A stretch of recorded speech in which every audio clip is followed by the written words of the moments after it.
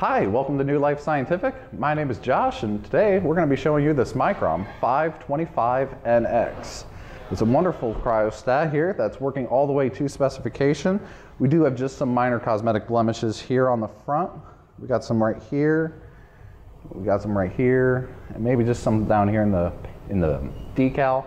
And then there's a little bit more down here on the right hand side, right near where that grate is, just a little bit of denting. But even with those being said, the unit is still working marvelously. As we go into the unit, you'll see that the condition here is fantastic. You'll see some frost there. We did have the knife assembly in the unit. We took it out for this video. Our cryo bar is working. You have the deluxe compressor right here that goes up and down to help, really press those samples and freeze them. Your assembly here completely comes out. It uses the established technology that is known in the standard Microm 525s. All of these come out. And what you're going to see here is that the Microtome assembly is what you're used to seeing in those 550s. So this Microtome comes out, so if you have needs to service the instrument or you want to get something greased or lubricated, this comes right out. It's a single bolt right here, and then you have to take the handle off. You undo these connectors, which this is just your temperature probe, just in and out. And that's all you need to take this out and service it. All right, putting them back is just the same as taking them back out. Try not to run into things, but they just set right in there.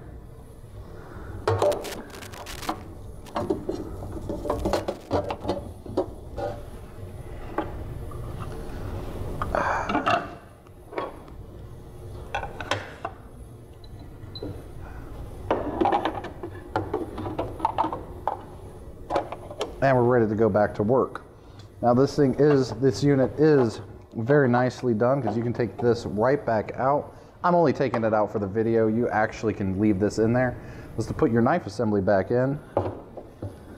It's very easy to just set it in there. And then you just lock it back in place and you are good to go. Then you put that right there. And you are back in business.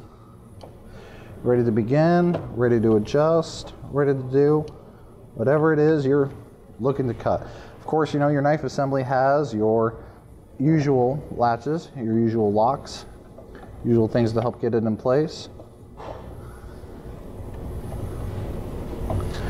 So it's all here, it's all ready to go. The only thing you're going to need is some low profile blades to go into that holder. But with that knife assembly removable, you're able to take it out, you're able to get it serviced, you're able to lubricate it, do some modifications, or whatever it is you're looking to do, it's fully removable and you can do what you need to with it.